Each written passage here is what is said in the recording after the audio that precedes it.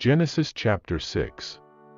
When men began to multiply on the surface of the ground, and daughters were born to them, God's sons saw that men's daughters were beautiful, and they took any that they wanted for themselves as wives.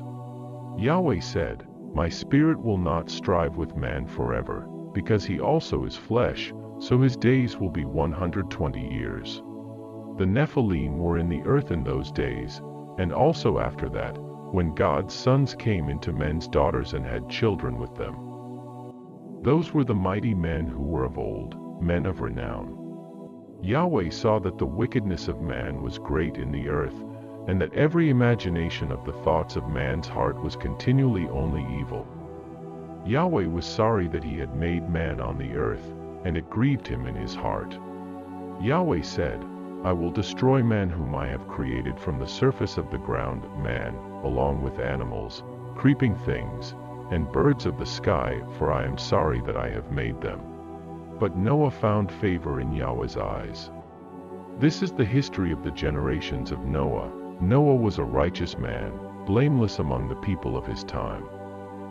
Noah walked with God. Noah became the father of 3 sons, Shem, Ham, and Japheth.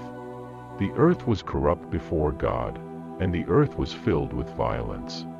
God saw the earth, and saw that it was corrupt, for all flesh had corrupted their way on the earth. God said to Noah, I will bring an end to all flesh, for the earth is filled with violence through them. Behold, I will destroy them and the earth.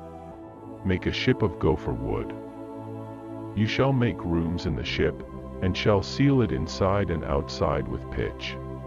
This is how you shall make it. The length of the ship shall be 300 cubits, its width 50 cubits, and its height 30 cubits. You shall make a roof in the ship, and you shall finish it to a cubit upward.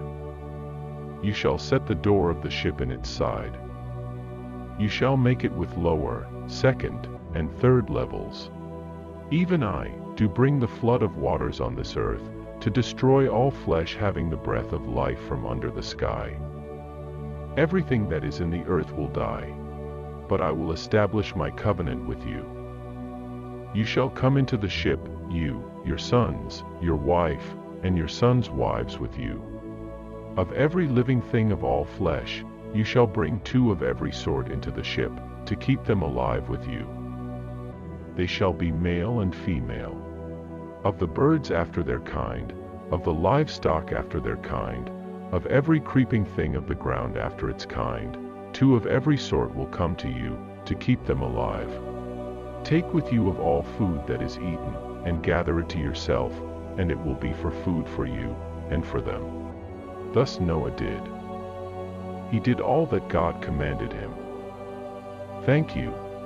Thank you for watching. Like, share, and subscribe my channel.